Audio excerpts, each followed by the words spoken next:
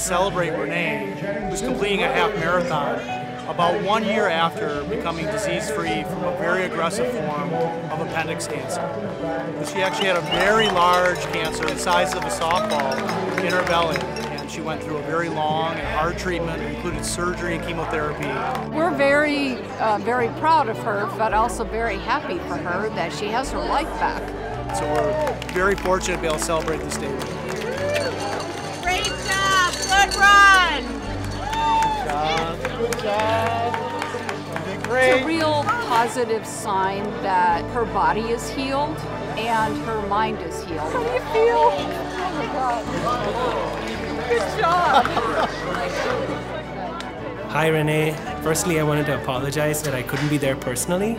We all here at MCW are extremely proud of your achievements, and so congratulations and keep it up.